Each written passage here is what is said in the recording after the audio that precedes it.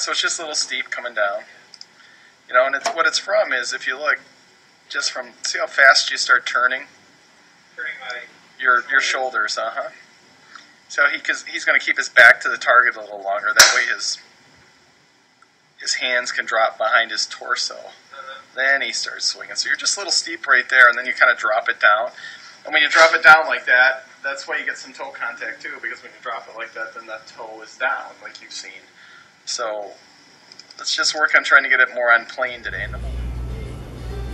There we go.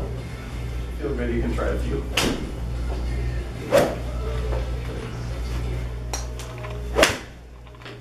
You've never been able to match up to those lines, huh? No. So if you watch and you go here, you'll see that. Just a little fast from the top. It's not bad, Craig. You can play pretty good from there, but now watch this downswing. There we go, huh? Because what you're used to doing right there, but that was pretty good. See, coming down now, that's just a little bit better than this one. So check that out. Much better. And then this one comes right back down the plane, a little bit underneath there. Got it just a tad in the toe, but you had a nice little draw instead of kind of a pull like this one. And you hold the angle a little bit better with the wrists. It's a good move there. That right hip staying right there. Nice.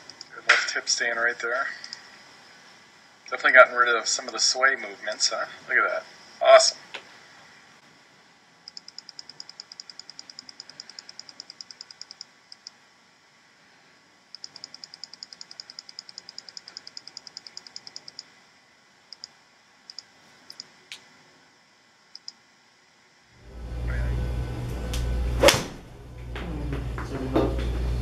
Yeah, so when you get just a little quicker from the top, you start turning a little too fast.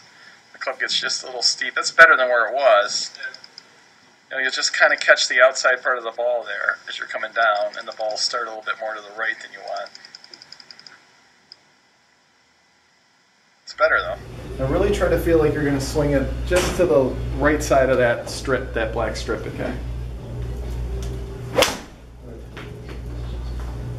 Nice. And you see now that ball started, because of with the grip being a little weaker, that ball's going to start not hitting the outside part of the ball. You see where this ball starts here. Now this one started to the right.